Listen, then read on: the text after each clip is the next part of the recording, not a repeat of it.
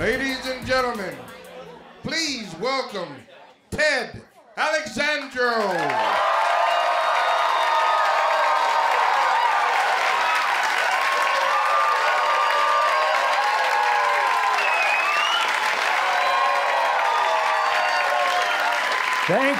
Thank you guys. Wow. New York City, everybody, here we are. City of dreams. That's how they bill it, right? City where dreams come true. Have you looked around? Does it look like people's dreams are coming true out there? Oh, look, a Mexican man delivering Chinese food on a bicycle, just like he always dreamed back home. A family digging through the garbage for bottles and cans because they're just that passionate about the environment. Do what you love and the money will come. A nickel at a time. People working 2 and 3 part-time jobs into their 30s and 40s, having 2 and 3 roommates. A lot of people seem to have that dream in New York. And it is coming true. Living in New York is like one extended game of how well are you hiding your poverty and depression. Some days you'll hide the poverty better, other days the depression. But when you get that balance just right, oh, people say, look, that guy's dreams are coming true. Let's get a selfie with him.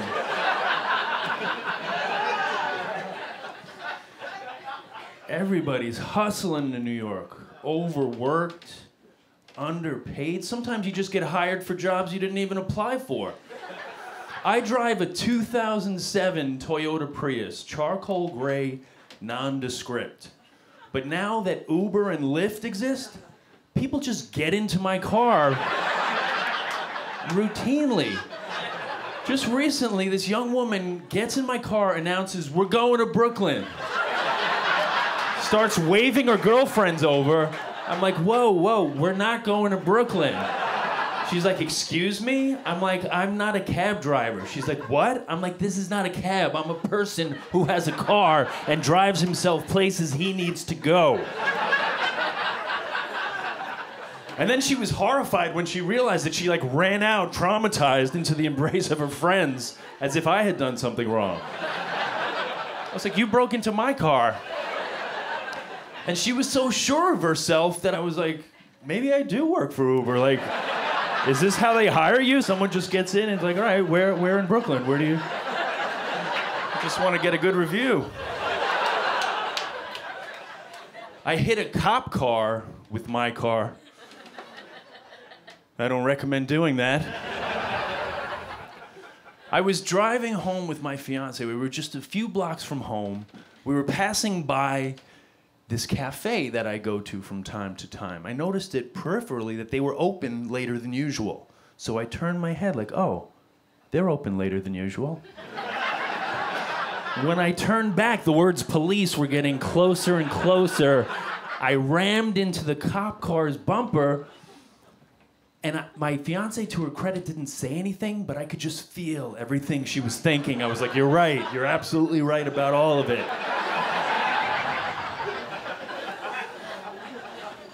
The cop car, we're at a light, the cop car turns off to a side street.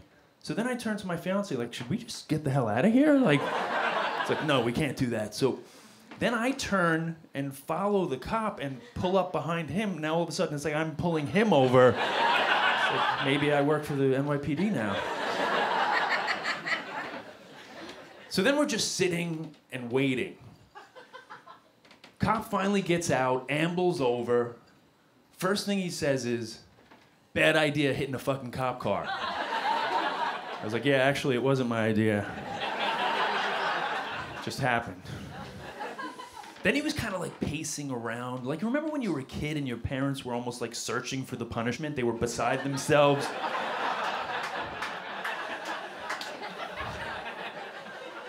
So I'm waiting. Finally, he's like, fuck it, I don't want to deal with this. I was like, that was my solution.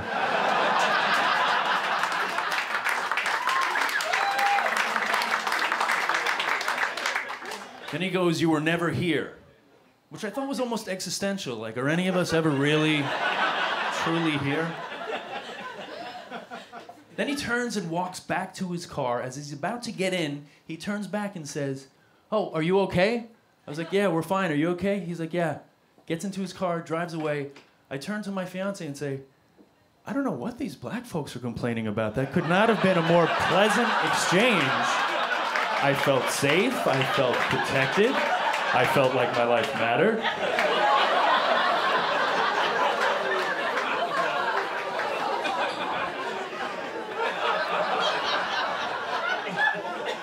It was like we were thrust into a commercial for white privilege.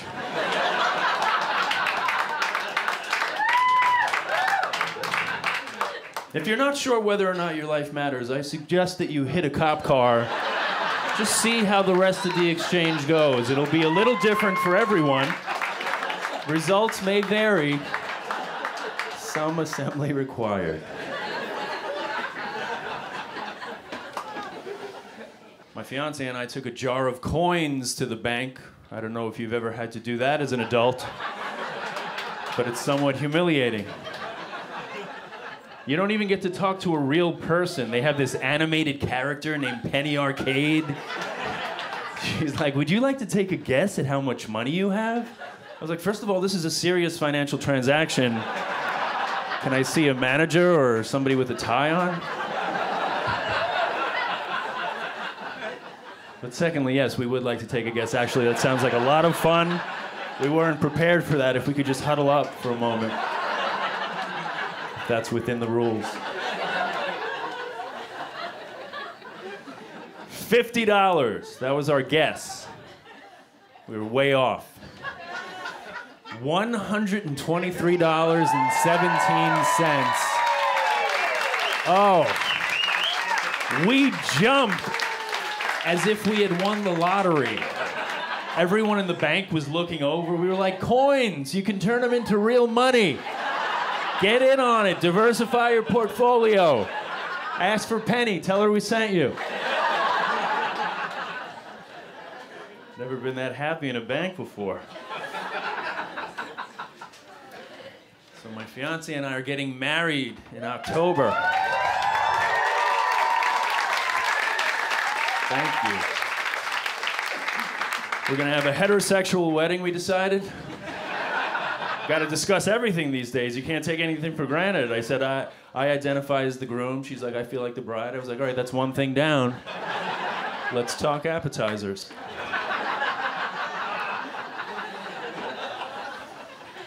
We had a bit of a love story.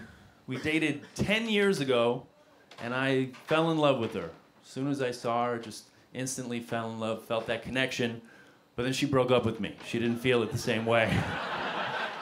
She was young, she moved to Italy for school and work, and I was broken, I was devastated, I was pathetic. Have you ever been pathetic? Like really just an embarrassment? Like you can see in your friend's face they don't even want to be around you.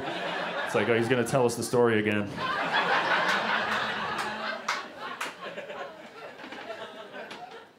It was very raw, you know, you feel alive, but for all the wrong reasons. Started making bad decisions. Started visiting her mom. Basically started dating her mom. I just needed to be close to someone who was close to her. But then finally I got my shit together, moved on, broke up with her mom. My life was good again. I felt whole. I felt good. Years went by, dated other people. Then a couple years ago, I got a text message out of the blue. "How are you?" And you know how you recognize the old area code? It's like, oh, 908. Look who's back. Right on time. How are you? I was like, today or the last 8 years? The answer to both is fine. Send. Because you gotta be a man about it, right? Can't give it up too soon, gotta play it close to the vest. But inside I was like, "Dear diary, you'll never guess who's back. I'll give you 3 little hints. 908. Give up, diary. It's her.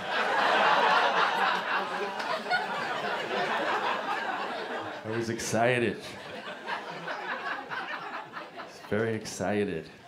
We went out for coffee, then we went out to dinner, and then she moved in. Decided to take it slow this time.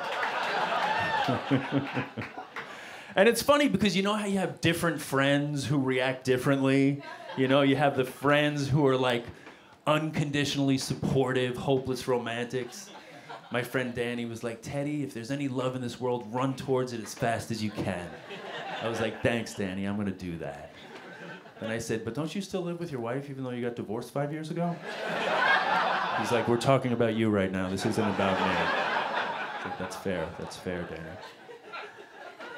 Then you have other friends who are more like protective of you, right? They hold a grudge for you, right? My friend was like, don't let her back. Don't let her break your heart again. I was like, I don't even know if I have a heart. I'm 48 years old. I just want to feel again.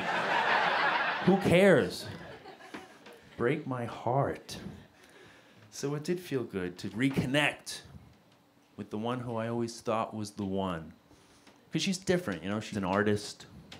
I'm a comedian. So we've committed to a life of struggle.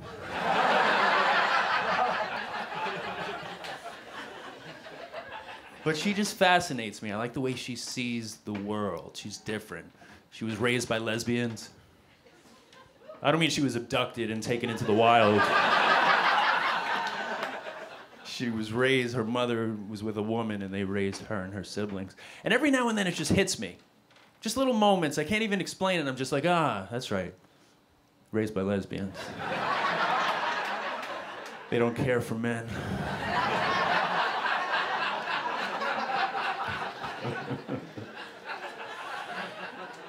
I am a heterosexual man. I've always been attracted to females, but there are certain guys who make me nervous. You know what I mean? Like every now and then I'm just like, oh, hello.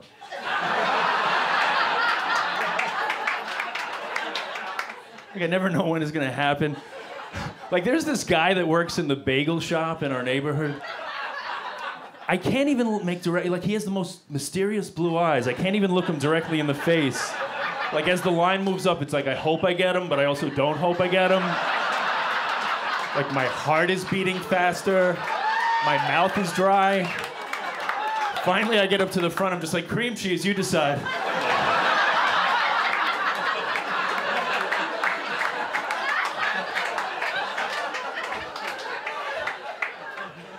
I don't know what it is. I'm not sexually attracted to him, but I just want him to like me. Desperately.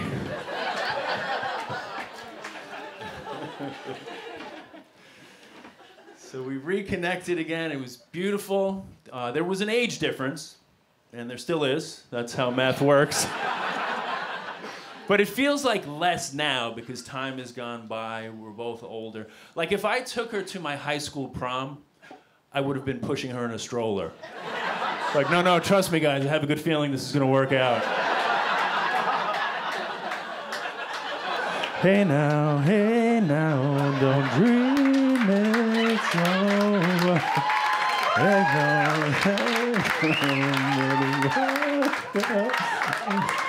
It helps her sleep. Take home to the wall between.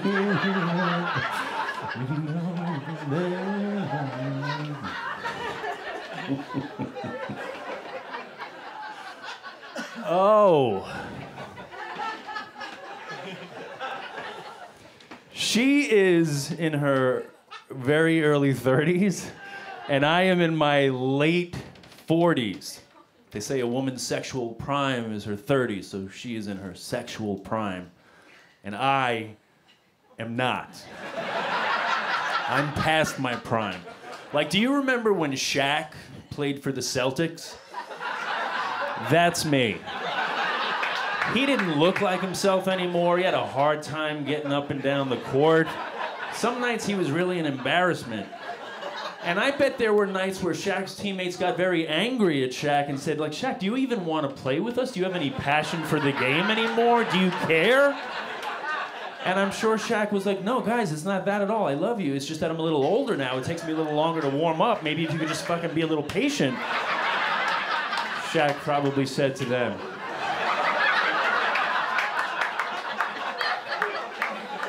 And I just think it was very unfair of Shaq's teammates to treat him like that. He was a legend. He had done a lot in the game.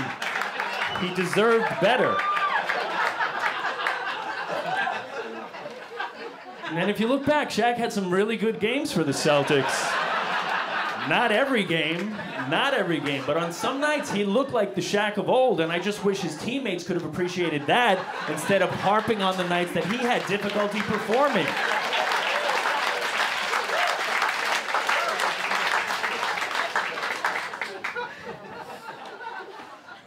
I feel for Shaq is what I'm trying to say. The older you get and the longer you've been with somebody, the sex isn't as important as sexual threats. You know what I mean? You just gotta throw it out there like, oh, someone's gonna get it tonight. Nobody's gonna get it. You're just gonna watch Netflix and go to bed. But it's just nice as a gesture to put it out there in the air. It's a nice thing to do. Oh, you better watch it or you're gonna get punished. Like what? Go to bed? Like what's the punishment? We know what's gonna happen. I proposed on a Wednesday, on a random Wednesday, just because I felt like anyone can do it on a weekend when it's supposed to be fun. You know, but I felt like Wednesday would really set her up for what our whole marriage is gonna feel like. It's gonna be a real Wednesday energy to the whole thing. And the sooner she knows that, the better.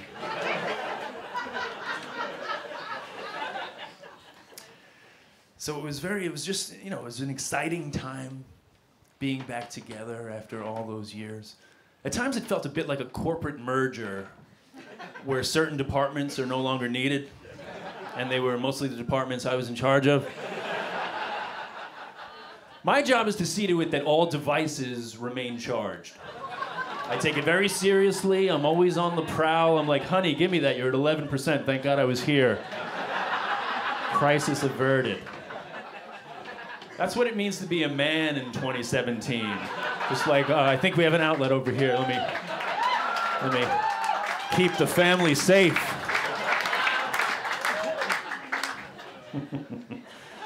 70% and above, that's my rule. Because she'll let it get down to like the single digits. I'm like, we're not animals. I have outlets all over this place. How do you live like that? She handles all food-related decisions. She just took that over unilaterally. That's her department. I never know what's next. I just have to stay on my toes. I'm discovering that women all have this side thing as a nutritionist. It's not licensed, not certified, but they're always talking to each other, looking up articles, spreading the latest stuff. It's like this underground railroad of nutrition that men aren't privy to. And it's always changing. Coconut oil was a big part of our lives for a while. I don't know if you're familiar with the wonders of coconut oil, but if not, prepare to be wowed. There was nothing you couldn't do with coconut oil. You can spread it on things. You can cook with it. You can rub it on your body and moisturize. You can put it in your hair if you have hair. You could whiten your teeth. We were so happy, the three of us together. Then one morning, I don't know what happened. She must have read an article. We were done with coconut oil. I don't know why, but her reasons are my reasons. She's angry, so I'm angry. We're done with it forever. We're on to miso. I don't know how long it's gonna last. I can't question, but I don't want to get too attached to miso. Smoothies are another big part of our lives. I didn't see that coming. Smoothies. Because when you're single, a smoothie is just like a fun word that you remember from time to time. Like, oh yeah, maybe I'll have one of those eventually. But when you're part of a couple, a smoothie is so much more. Oh, it's like a relationship lubricant. You always have something to talk about. The next smoothie. What are we gonna have? What do we have? Do we have baby spinach? Do we have berries? Are they in season? Do we have avocado? Is it in that 5-minute window when it's still good? Do we have the milk of some sort of nut? The nuts are all battling it out to see who could be milkiest. We always have fruits and vegetables in the house now. I didn't realize it, but when you're in a couple, you eat the fruits and vegetables that you buy. That was a revelation for me. Because when you're single, if you buy a fruit or a vegetable, it's like a wish that will very likely not come true. We always do like, different food-related things. Like she was like, you want to do a food challenge? I'm like, what, like who could eat more wings? She's like, no, we're eliminating gluten, dairy, oils, and fun. I'm like, no, you win that challenge. I'm out. We did a cleanse, a 30-day cleanse. I was starving for 30 days. I was so hungry. It was such an unfamiliar feeling to be that hungry. Because you see those commercials where they're like, millions of Americans go to bed hungry every single night. I was like, yeah, I know, I'm one of them. And in a way, it's even more impressive because I have access to food. Like, I can't end world hunger, but I can end my hunger. I would get these cryptic texts from her when I'm on the road. All of a sudden, my phone is like, bananas aren't clean. I'm like, I'll tell the others. Like, what is this, a drug deal? Like, I just want to eat my breakfast. Bananas aren't clean. Bananas aren't clean, motherfucker. Tell the others. Bananas aren't clean. Fuck you.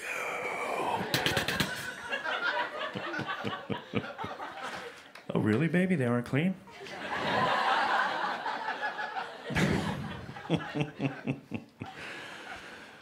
We watch a lot of documentaries. I've never met anybody who's seen more documentaries than my fiancé. I literally think that the 8 years we were apart, she just watched documentaries the entire time. Because anytime one comes up, I'm like, oh, let's watch that. She's like, I already saw it. I'm like, it just came out. She's like, I was there when they shot it.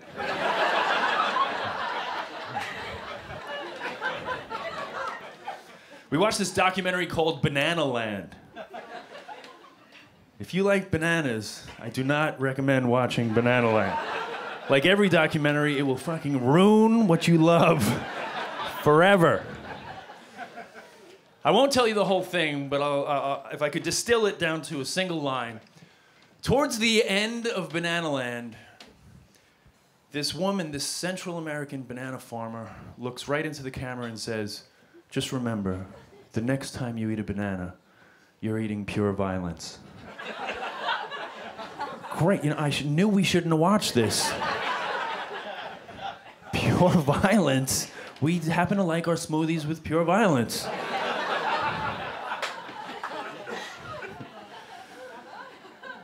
When my fiancée first moved in, we were fighting a lot, and it was difficult because she's good at it. And I'm getting better, and by that I mean I'm learning to say I'm sorry. I make it a habit, I say it regularly. I say, babe, I love you, please forgive me, I'm sorry. And then she says, well, you can't just say I'm sorry, it's not just about saying the words I'm sorry, you have to understand what you did, you can't just say I'm sorry and it's over. And I say, you're right, I'm sorry, please forgive me, I apologize. And then she says, well, it's not like this is the first time I've said this to you. I've said it many times before. You just keep doing the same thing over and over again. When are you going to get it through your head? And then I say, what the fuck? I'm not Hitler. I'm just a human being. Maybe you can cut me some slack.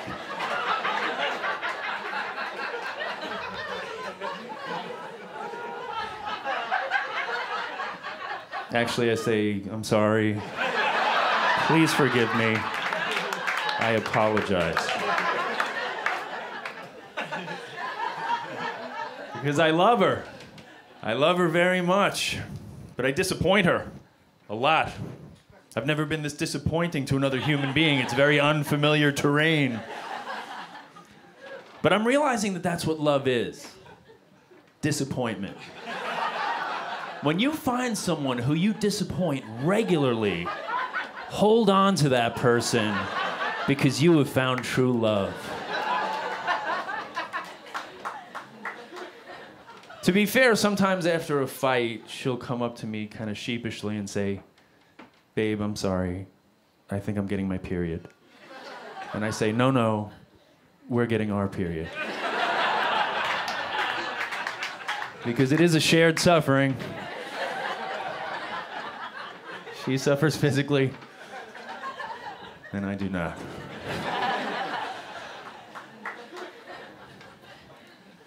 And I get it. I think, women have it harder in this world. I think men walk around with a degree of privilege every single day that they'll never fully comprehend, or so I'm told.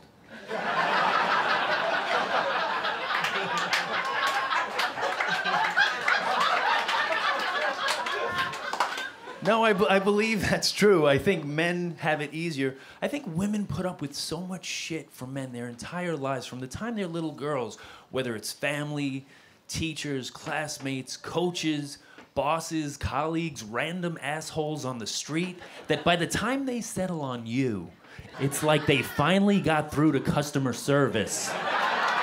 And you are gonna get an earful because they are not happy with the product. Oh, yeah. They have got some complaints that they've been sitting on for a very long time, and you just picked up. You're gonna be tempted to say things like, "Oh, no, I'm sorry, that's not my department. Let me transfer you."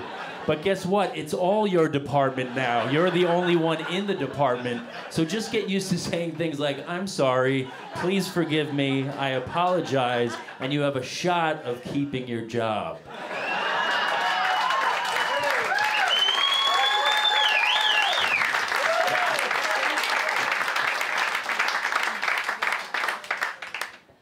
I'm 48 years old. I find myself waking up injured now. That's a new thing. Go to sleep perfectly fine, wake up with like a strained calf. I don't remember running in the night. I thought I was just laying flat for 8 hours. Apparently I have to stretch before I sleep. I feel like I'm always masking at least 2 injuries.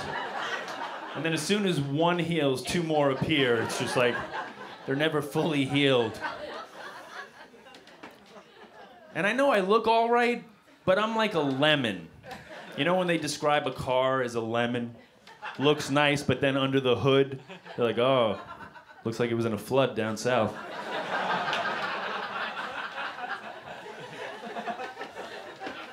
I was in Hawaii. I had a gig in Maui. Beautiful.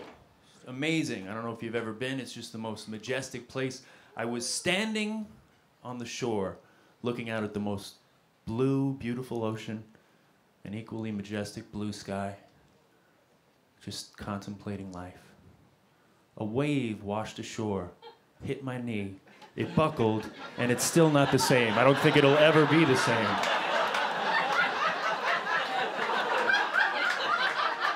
That's where I'm at. Water is a threat. I went to see a doctor. He's like, "Were you playing basketball?" I was like, "No, I was standing still. I was relaxing."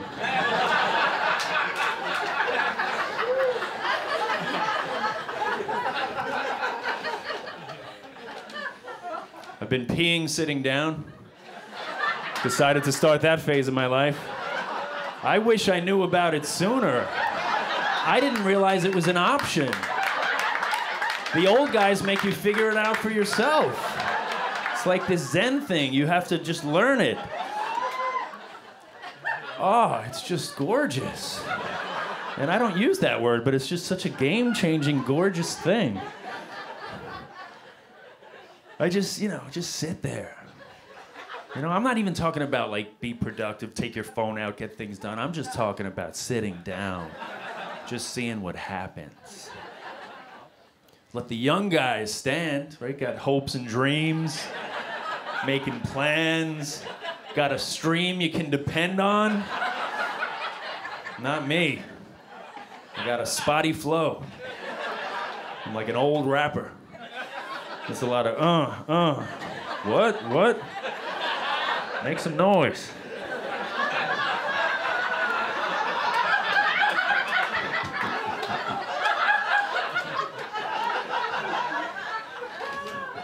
I'm a big basketball fan. And I realized that it's kind of common knowledge that the first black baseball player was Jackie Robinson, 1947, Brooklyn Dodgers. But I realized I don't know who the first black NBA player was. I think it was just the entire NBA. Like one day it was all white, the very next day it was all black. They were like, you don't have to show up anymore. We just realized you suck at basketball. We've made a horrible mistake. You could be a ref. You could coach the team. You could own the team. You could literally do any other job. You just can't play anymore. And some of those white guys are still in the Hall of Fame who didn't play against black guys. The Hall of Fame. You know what? Get the fuck out of the Hall of Fame. How dare you? You could work at the Hall of Fame. You could give tours. You could sweep up. You're just not allowed to be in the Hall of Fame. Racism was really like the first steroids. Like a performance-enhancing drug. Like, your performance is definitely enhanced if you're just playing basketball against other white guys. There's a league now of all white guys. There still is a league. It's called Division III college basketball, and it's awful. It's unwatchable, but if this was 1940, they would be in the Hall of Fame. I was thinking about how we're all replaceable. You know? I think we're all replaceable, and I take great solace in that. Some people resist that, you know, because they attribute it like to work or achievement. You know, they're like, no, at my job, I'm the only one. You're not the only one. But I'm working on this project. Nobody gives a shit about your project. It's stupid. Don't show up to work for a few days and someone else will take over your stupid project.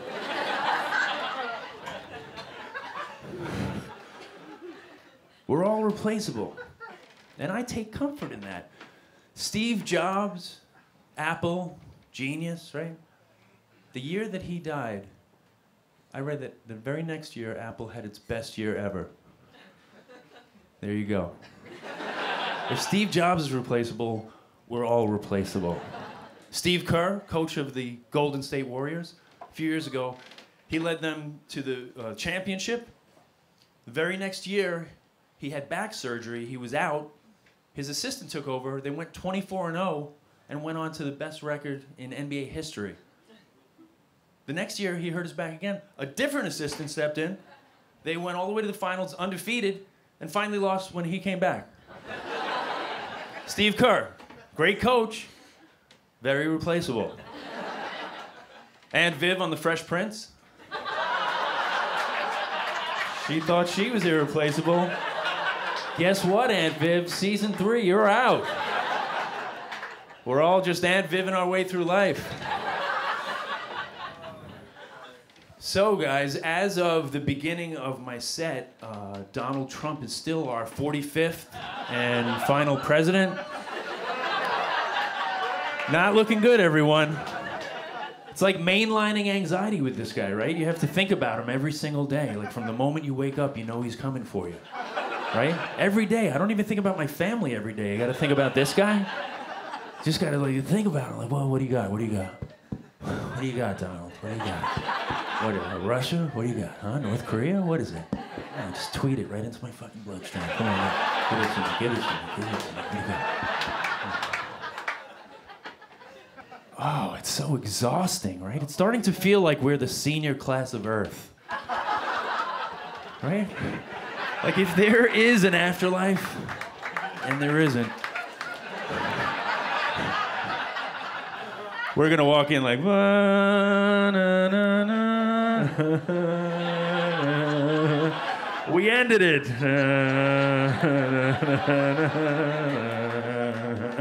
What did you guys do? Hey, Thomas Edison, light bulb. No more light. Rosa Parks. No, stay seated. Oh,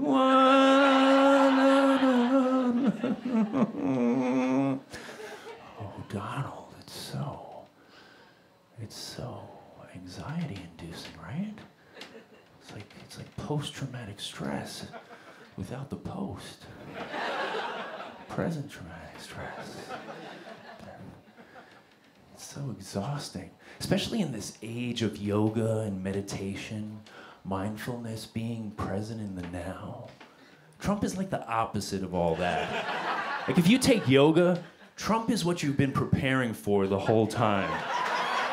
Your teacher's like, everyone, this is not a test.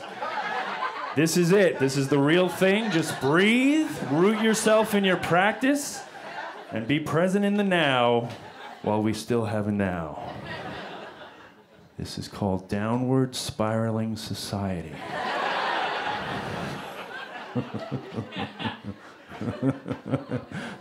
Can I just stage dive? It feels appropriate. Donald Trump's campaign slogan was "Make America Great Again," but it might as well have been "Fuck yoga."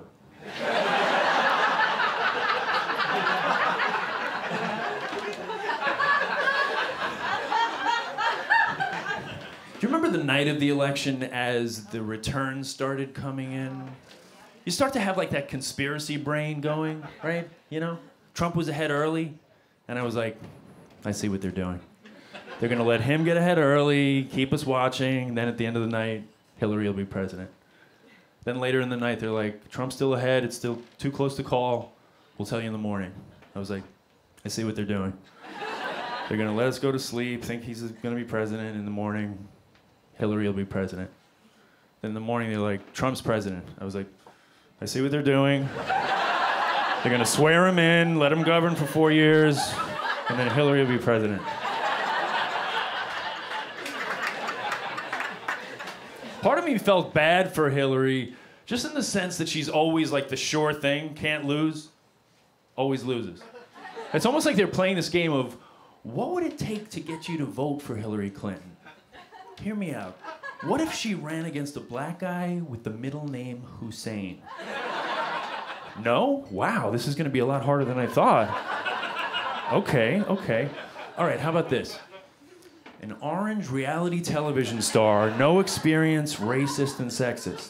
Still no, holy shit. You really don't seem to like her. Everyone threatened to move to Canada on both sides, right? Didn't matter who you were voting, I'm moving to Canada. It's like, we get it. If your candidate loses, you're moving to the whitest English-speaking country you can drive to.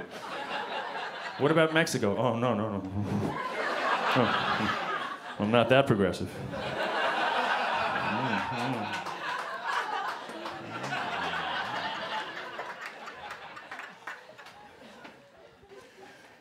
I remember when Barack Obama got elected, a lot of people said, I wish my grandparents had lived to see this, the first black president in American history. And I know how they feel now. I wish my grandparents had lived to see Trump get elected.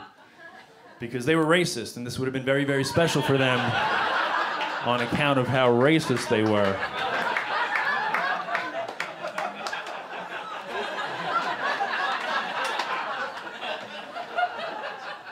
They weren't just racist.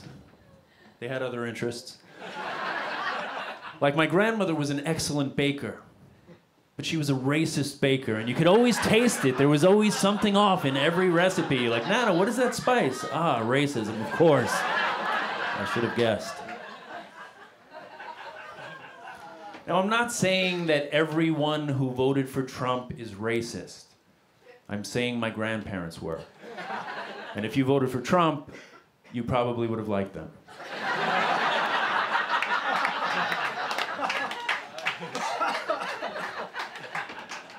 To be fair to my grandparents, they weren't racist at the time. They were just white.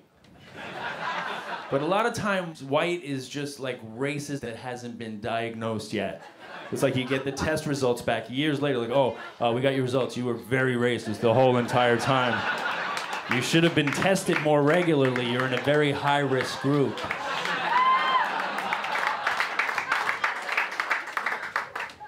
I voted for Bernie Sanders in the Democratic primary, like most people.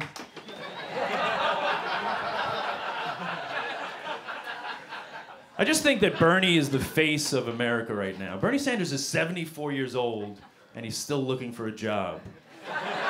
What could be more American than that?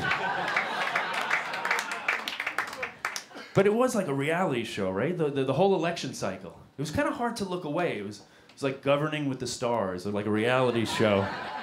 I like the early episodes, though, right? Bernie and Hillary. They almost felt like your grandparents, but from opposite sides of the family. Bernie was like the fun grandpa who makes sure that everybody's sharing. And Hillary's like, fuck, Grandma Hillary's coming this weekend. This is gonna suck. Smile for Grandma Hillary.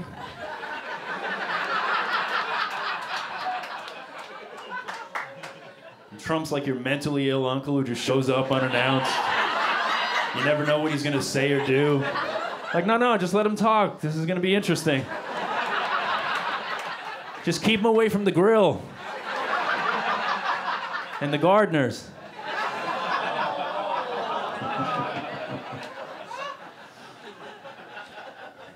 So I don't know. Is voting the answer? I doubt it. People get mad if you don't vote. They'll yell at you.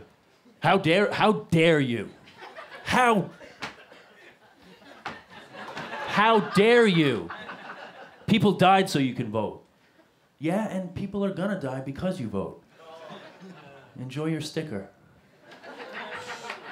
Right? It's so disheartening. That's never discussed. It's never discussed. Continuous murder. We're always just electing the next murderer-in-chief. Sometimes we feel good about it, right? Sometimes we feel progressive. We had a black murderer-in-chief. Oh, that felt so progressive. And we almost had a woman murdering around the globe. Oh. Right? Breaking the glass ceiling and then the shards of glass falling, murdering people.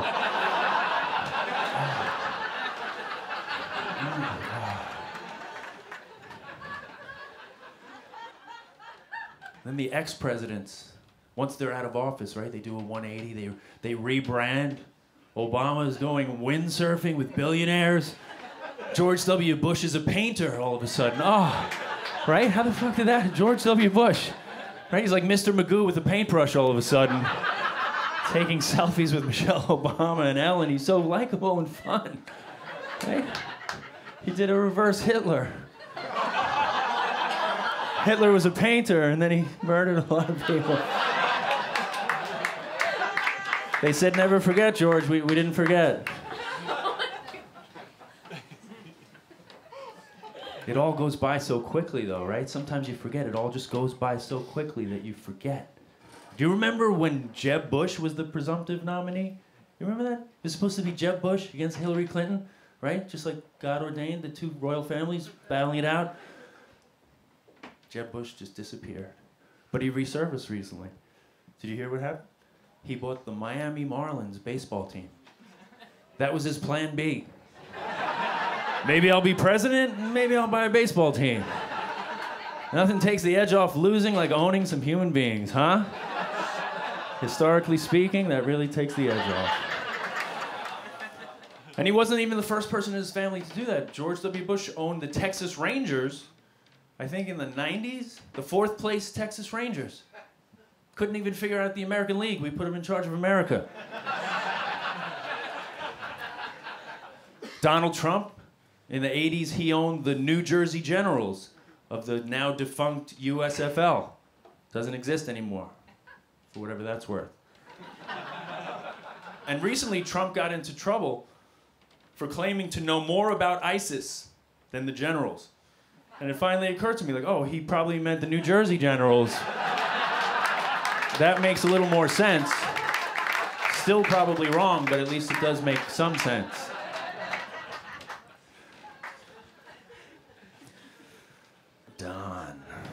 Don. I call him Don Trump every now and then. Just takes the edge off. Don. Just hits the ear different, right? Donald Trump. Don Trump. Almost sounds like a personal injury lawyer. Like, Don Trump, have you been injured or in an accident? Dial DONTRUM and leave the last P all over me.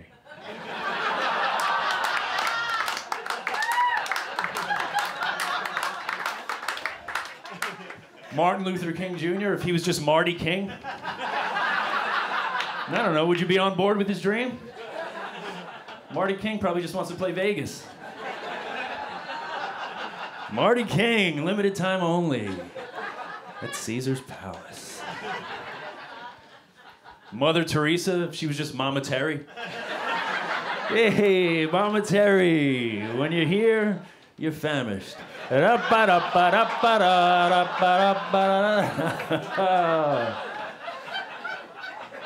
Why does Mother Teresa have an Italian restaurant? She was a bad businesswoman. Wonderful woman, horrible businesswoman. Jesus was a bad businessman too. Right? Just gave everything away for free. That's why there's no Jesus School of Economics. People will say, Jesus is my personal Lord and Savior.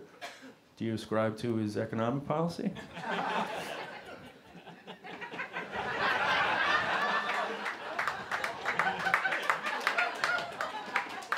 I was raised Catholic, and now I'm not. That's usually the end of that sentence. Rarely you hear, I was raised Catholic, and now I'm fucking really Catholic.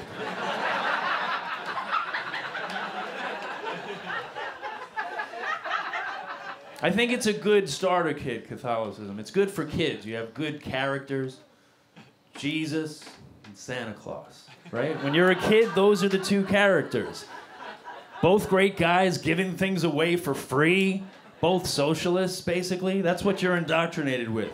Santa going around the world just giving people toys. Jesus turning one thing into another thing, giving it away for free. Water into wine at the wedding when they ran out.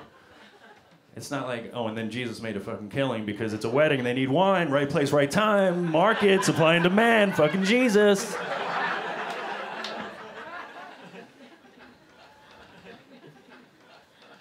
If Jesus came back now, the bar would be so much lower.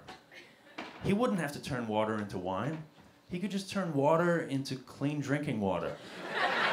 Show up in Flint, Michigan, the people would be like, Jesus, it's a miracle. We can drink this? Yeah, please, go ahead, drink it.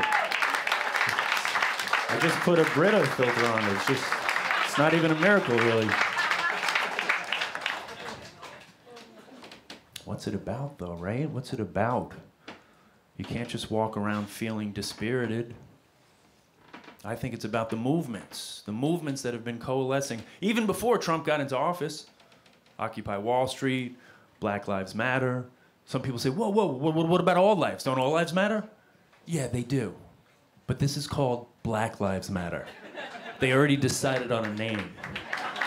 And if your first contribution to the movement is suggesting a name change, maybe you're not as in it as you think you are.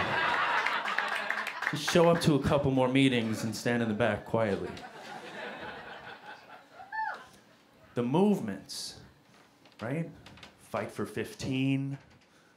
The Muslim ban, people showed up, flooded the airports. All over the country, people showed up for these people who were being banned. A lot of people are refugees, leaving violent oppression, fleeing, running for their lives. Have you ever moved? That sucks. You have to waste a whole weekend, you gotta get boxes, a van, bother your friends. My last move was from the 2nd floor to the 4th floor of the same building, and it was an ordeal I hope I never have to go through ever again. I'm still scarred. There wasn't a war on the 2nd floor. I just had a better view on the 4th.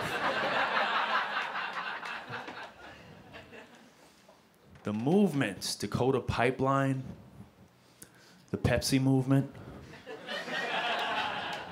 If you didn't hear about the Pepsi movement, let me fill you in.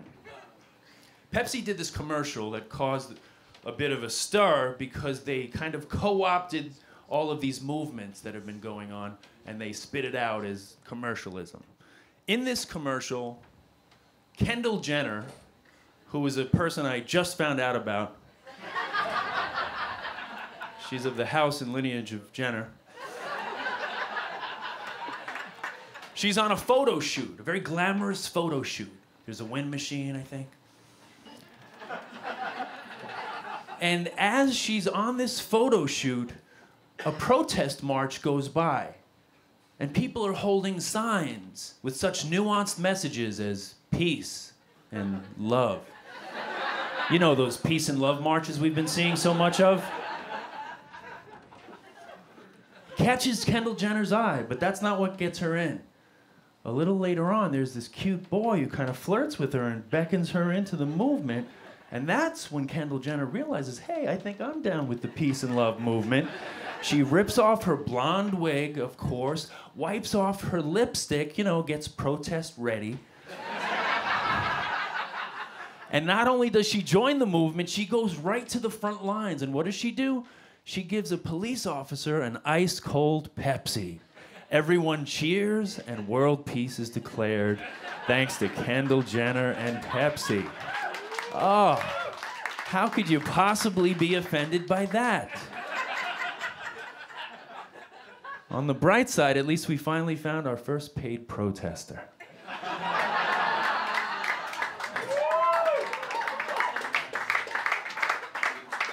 But I don't blame Kendall Jenner, come on. She's a 13-year-old girl who doesn't know whether her father's her mother or her mother's her father. She's got a lot to sort through. I blame the comedians and actors who do commercials for the big banks just years after the banks crashed the economy, and then they're doing fun commercials like, hey, what's in your wallet? Not much, asshole, what's in yours? Have you been paying attention at all to what's going on? You really think that's a good idea? But it's just, you know, that's the culture now. Everyone's for sale, right? How did we get here? Journalists like to ask that, right? Coming up next, how did we get a President Trump? Oh, I don't know. Have you ever been watching a television show or a movie where a journalist appears as themselves? Wolf Blitzer suddenly on House of Cards playing Wolf Blitzer? I don't know, Wolf. How did we get here? Rachel Maddow playing Rachel Maddow. All of them. Brian Williams, Anderson Cooper. How did we get here? I don't know. Maybe because when you're interviewing Frank Underwood one minute and Donald Trump the next, we don't believe you anymore. You're not a journalist, you're an actor. Maybe that's the problem, Wolf. Maybe that's how we got here. Maybe because your role on House of Cards means more to you than your role as the fourth estate in our democracy. Maybe that's how we got here. And by the way, I'm not criticizing their acting. Wolf Blitzer gave a very fine performance as Wolf Blitzer. Very, very convincing. It was nuanced. I believed entirely that he was a fake journalist with no integrity.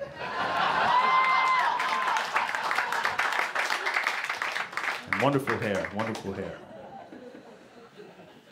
But they're all cut from the same cloth, right? That's the culture now. Fame whores, just looking for money, looking for a higher profile. There's no difference between Kendall Jenner and Donald Trump. In the 90s, Donald Trump did Pizza Hut commercials. Pizza Hut. Do you know who owned Pizza Hut? Pepsi. We are about 20 years and a sex change operation away from President Ken Jenner, and I plan on voting for him because he's got a long track record with the peace and love movement.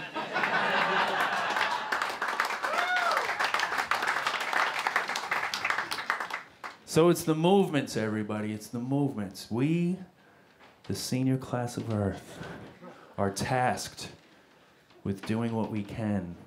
You have to join the movement, see what's going on, plug in, right? All the marches, the Women's March, the Climate March, the Science March. The scientists are marching. That's how bad it's gotten. They don't even like going outdoors. They have shit to research. They should be inside. They have to give up a Saturday because the president doesn't believe in climate science, thinks it's a hoax. You know the way those scientists are always trying to pull a fast one on us? Oh, you rapscallions. Fool me once, and then prove it over and over and over again, and have it reviewed by your peers until it's a fact.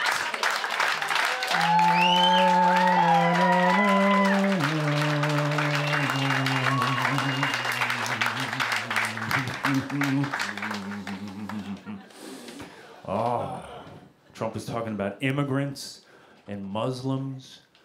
I'm from New York City. Immigrants and Muslims? Oh, you mean the people who make our lives convenient and delicious? First of all, we're all immigrants. I'm not from Earth. Are you? I have no idea how I got here. I don't know how long I'm allowed to stay.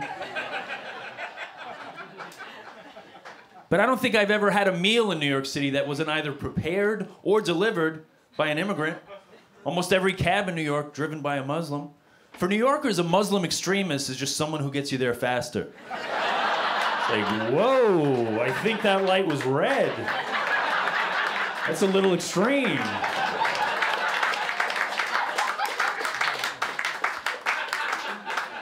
I remember the week of Trump's inauguration. Do you remember that? The week of Trump's inauguration? It began, if you remember, on the Monday with MLK Day, and then it ended on Friday with Trump's inauguration. Struck me as odd bookends. MLK, a man who told us to judge people not by the color of their skin, but by the content of their character. And I don't know what's more disturbing, the color of Trump's skin or the content of his character. Thank you so much, everybody. Have a great night. Thank you so much.